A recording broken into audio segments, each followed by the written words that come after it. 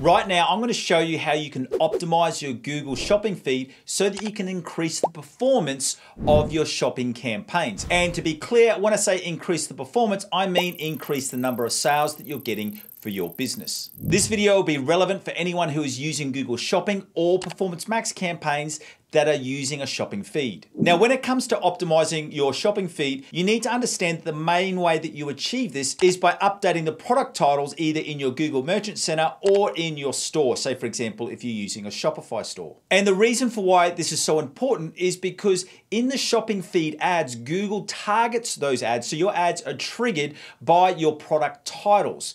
As you may know, the core difference between a search result and a shopping result is that in shopping campaigns or shopping feed-based campaigns, you're not entering in keywords like you do in a search campaign. You're not telling Google which keywords you want your ads to appear for. Rather, Google is getting that information from your core product information, including your product titles. So that's why it's so important that you have your product titles set correctly so that Google clearly knows the type of search queries to trigger your ads for. Now, before we get into this process, let me just go through two quick things. Firstly, a lot of the steps that I'm going to be taking you through is part of my Google Ads e-commerce optimization checklist.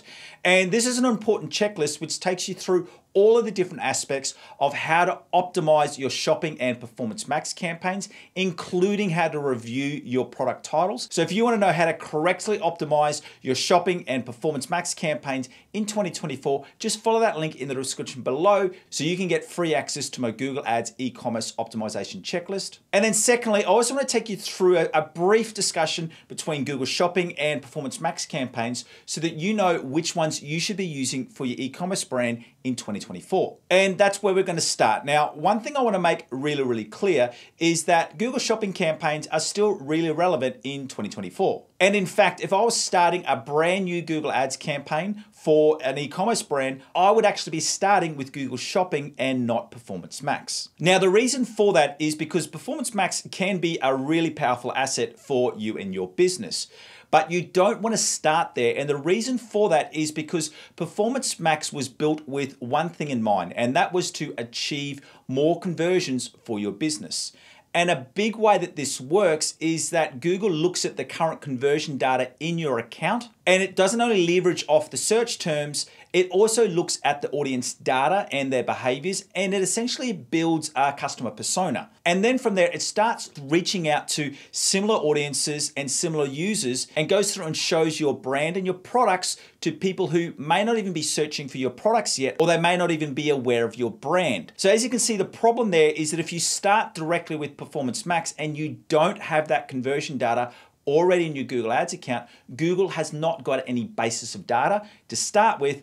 And that's where you hear a lot of these issues where Performance Max is really expensive and it takes a long time to see results. So if you're new to the Google Ads ecospace for your brand, I'll be starting with Google Shopping. And I wouldn't even think about moving over to a Performance Max campaign until you've got at least 30 conversions in 30 days. So as a simple rule that you've had a month where you've got on average at least one conversion a day. So if you're new, you want to start with Google Shopping. And then from there, you can build out some Performance Max campaigns built around your best performing product categories. And right now, I also want to address a common question that we are getting right now is that people are asking, can you use shopping campaigns and Performance Max campaigns in the same account? And my answer to that is yes, but, and it is a big but, I just want to explain what I mean by this. Yes, you can use these two campaigns together, and let me explain to you some different scenarios that I would use them together. One of the most common areas is that you use your Performance Max campaign, but then when you're setting up that Performance Max campaign, you select that you want it to only target new users. But to be able to do that, you've already got to have some audience data of over 1,000 individual lists. And those lists would be your website visitors, your cart abandoners, your previous converters. So what you're doing there is you're adding all of those lists to your Performance Max campaign. So Performance Max doesn't target those. And you're focusing Performance Max to go out and find new customers that are not current customers. Another step from there, I would also add my own brand on the excluded brand lists. And then you have a secondary shopping campaign, which is just targeting those users. So you've got it on two levels. Your Performance Max going for new customers, and you've got your shopping campaign coming behind and doing that retargeting, remarketing, and it can even help to be a little bit defensive so that you don't have any competitors that are trying to build in on your brand reputation. And then the second main reason for why I would use Performance Max and shopping together is that if you see within your Performance Max campaign that the vast majority of your spend is being spent on the search network and you don't have much coverage in the shopping network. Now, as funny as this seems, this actually can be quite common, because what happens with Performance Max campaigns is that they will then start to target where they're getting better results. So if they're getting better results for your e-commerce brand in the search network, it will very quickly move all budget across to your search network, leaving you very thin in terms of spend on your shopping network ads. And that's a case where we then go through and add in a shopping campaign to really bolster up our visibility on the shopping network. Now, a quick way of how to check that. Many people aren't aware that you can run a simple report in Google Ads to check this. Yes, you can do it through external scripts. No, I'm not against using external scripts, but I find the easiest way for me is to go firstly into your individual Google Ads campaign, just select the last month's data and look at how much you spent over the last month. Then from there, you want to go into insights and reports, making sure you only selected one campaign. And then you want to go into reports. And then you want to select a report called shopping products, and then just scroll down to the bottom and you'll see the total costs that you've spent on the shopping feed. And if you see that that amount is quite low, that's when you would then go through and add in that supporting shopping campaign. And then the follow-on question that we get a lot of the time is, what do we use? Are we using more Performance Max or more shopping? And to be honest, it really comes down to the individual account performance. And we've got both cases. We've got clients that perform better in shopping. We've got other clients that perform really well in Performance Max,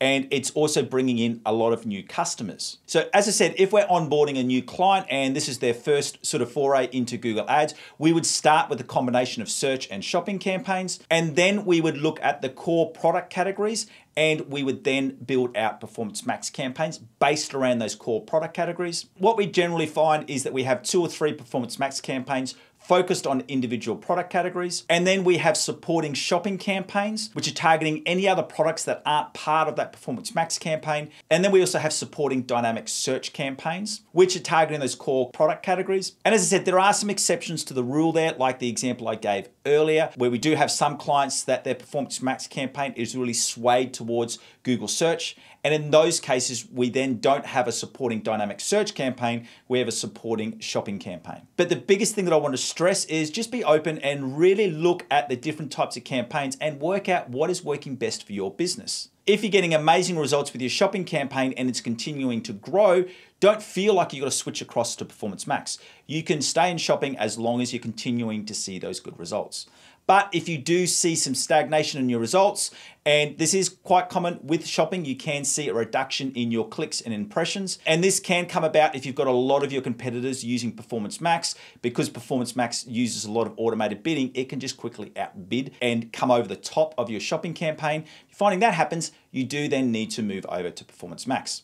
So with all that said, the main thing is that just know how each of them work, know the different structures, and then you can use the combination of campaigns which works best for your business. All right, I know we've gone through a lot, but now let's get to the actual issue of hand. And it was really important that we did go through those items so you get a really core picture of what I'm talking about here. But now I want to get into how to go through and optimize your product shopping feeds. And as I said at the top of this video, this is a really important task. And to be honest, it's probably something that is not done enough in this day and age. So what we're going to do right now is I'm going to jump into a screen share and I'm going to take you through 2 different items. First, I'm going to take you through some of the product title formulas you can use. And then we're going to jump into Google Ads so I can actually show you how to review your products and also find out from your account data what keywords you should be inserting into your product titles. So let's now jump into that screen share right now. Alrighty, so firstly, just what I want to point out here is that similar to Google search, the good news is that with Google Shopping, the highest bid does not always win, because with Google Shopping, it takes 3 factors into account. And that is your bid, your relevance, and also marketplace factors. So obviously with the bid, that could be your max CPC, or if you're using a target ROAS or a target CPA, that will affect the bid that you're submitting for that auction. Then there's also marketplace factors. Now, marketplace factors is everything from your Google Shopping scores, so your returns policy, to your reviews, also to how your ads are stacking up versus your competitors. And what we really want to focus on here is the relevance. And that's what we're talking about when we go through our product titles. We're really looking to really make sure that our products are the most relevant to what people are actually searching. Remember, with any type of Google Ads campaign, that's really what it's looking at. It's trying to match the user's search term with the most relevant ad. All right, so now let's go through how we can actually increase your ad rank through that relevance. Remember, we are focusing on our product titles so that we can increase the relevance of our ads. What we want to make clear here is that by focusing on your product title, you can greatly increase your relevance and ultimately the number of times your ad is shown. So what you want to make sure is that when you're creating your product titles or you're looking to optimize your product titles, always use a clear formula. Now, I'm going to share what the formula that I do use. Now, obviously, especially if you are running Google Ads for a client, you do know that sometimes this is going to be some give and take, because sometimes you get some clients that are just really super strong on their branding. And so they may want to use a different formula to this. And if that's the case, what I just really suggest is that you just really look to take that business on a journey and really look to give them the most relevant data so that you can actually build a real clear case for why they need to look at their product titles. Firstly, you would use the product name, which is also going to be the most common search term. You would then add in the brand name, then the keyword targets, and then you also add in the product modifiers. So whether that would be, the sizing, the materials. Now, one of the things that is quite common, you would see that it's quite common that the product name and the keyword targets are going to be very similar. And if that's the case, you would then just have the product name, the brand name, and then the product modifiers. And to be honest with you, more often than not, this is the formula that we use, because most of the times you do see that the product name is really similar to the keyword target. But sometimes you might have an initial keyword, which would be the product name, and then you may want to add in some other